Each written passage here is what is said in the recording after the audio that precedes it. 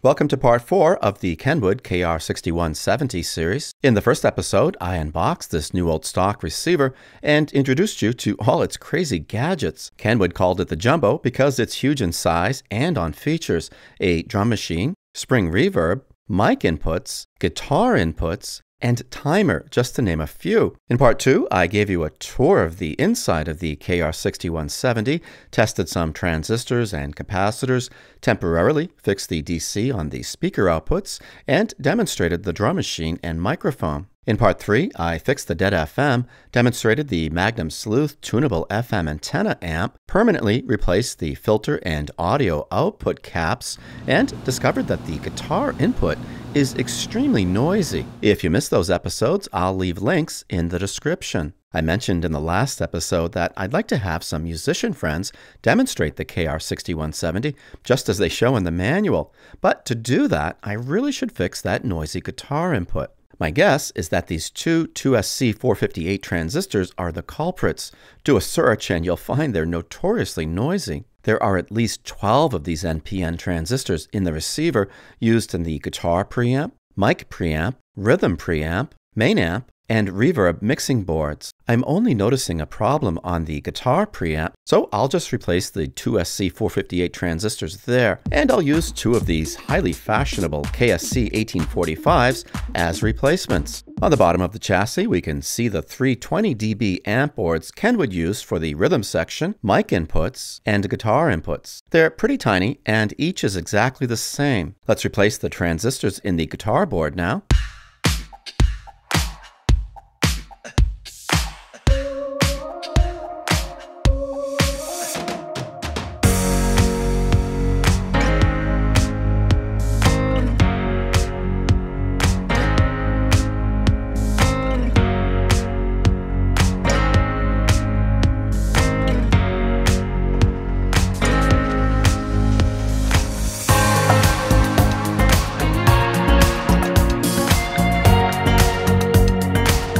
Okay, that's done. Will the new transistors be quieter than the old ones? Well, here's how the guitar input sounded before, and here's how it sounds now. Again, before and after. Victory! We did the best job in the world getting rid of that noise. Well, maybe I'm a little biased. Let's see how much the amp is biased to. Now to check that, we'll calculate the current on the power transistors. We do this with no input signal, so the amp is at idle. This is called the idling current or bias. Kenwood tells us it should be 30 milliamps. Why 30 milliamps? Well, at this current, the transistors are on, but just barely. And at idle, that's exactly what we want. In a class AB output such as this, the transistors work in a complementary fashion, and that means one transistor handles the positive of the sign, and the other handles the negative. Transistors require a certain amount of current to turn on, so if we allow them to turn completely off, there would be a gap in response as the sign passes the 0 point. And this leads to nasty crossover distortion. So keeping the transistors always on, even just a little, helps to create a nice clean output. To calculate idling, or bias current, we measure the voltage across the emitter resistors. In our circuit, that's resistor 63 for the left channel, and resistor 64 for the right. Each is 0.47 ohms, and Ohm's law tells us that voltage equals current times resistance. So we take the 0.47 ohms, multiply it by our desired 30 milliamps, and find that the voltage across these resistors should be 14.1 millivolts. Also note that there are 2 trimmers, VRE1 and VRE2, which allow us to adjust this voltage. So let's put a meter across our left channel emitter resistor now and adjust VRE1 until we have about 14.1 millivolts. Right about there. Stay.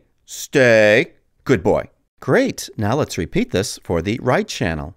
Right about there. Close enough. Let's do a couple of quick bench tests on the receiver now. And for that, I'll load up the SpectraPLUS software.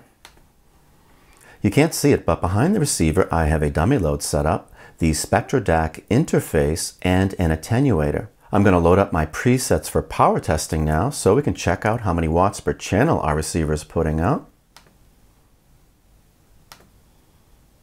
Okay, and you can see here I'm going to be inputting a 1 kilohertz tone, and the level will be 1 volts RMS per channel. I also want to monitor THD, so I can click this button here. I'll just put this window over here. And these two windows are basically oscilloscopes, so we can check out the waveform. This is the left channel and the right. The receiver is rated for 33 watts per channel continuous into 8 ohms with both channels driven. Let's see how well it actually does. Click our Run button. Now I'll turn up the volume.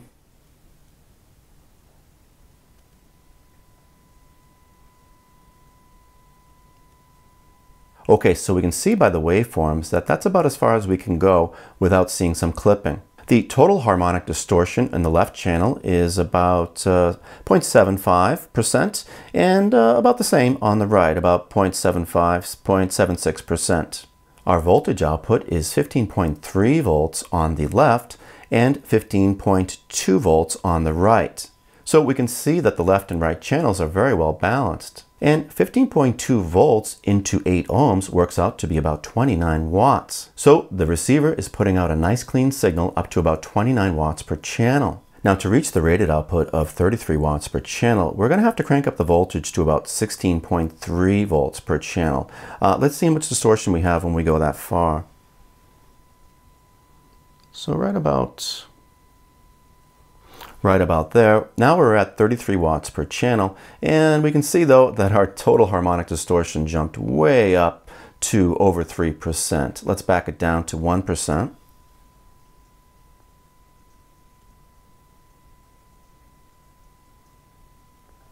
Right about there. So at 1% total harmonic distortion, which is acceptable, we're getting about 15.4 volts per channel. And that works out to being just under 30 watts per channel. So the receiver isn't performing quite as well as claimed, but pretty good nonetheless. Let's move on now to doing a frequency test. And for this test, we'll be outputting a sweep signal from 0 Hz to 22,000 Hz. And this will give us an idea of just how flat the frequency response of the receiver is. Okay, here we go.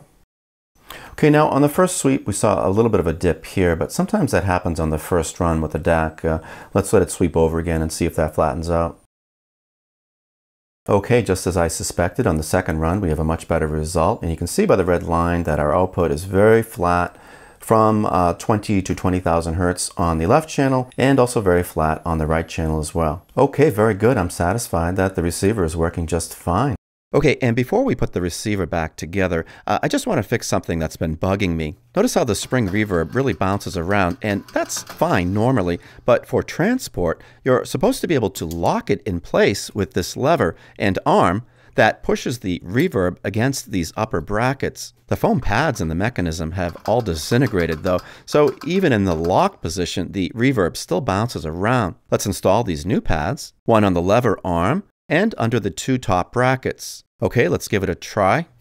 Yeah, much better. Okay, let's put the receiver back together now.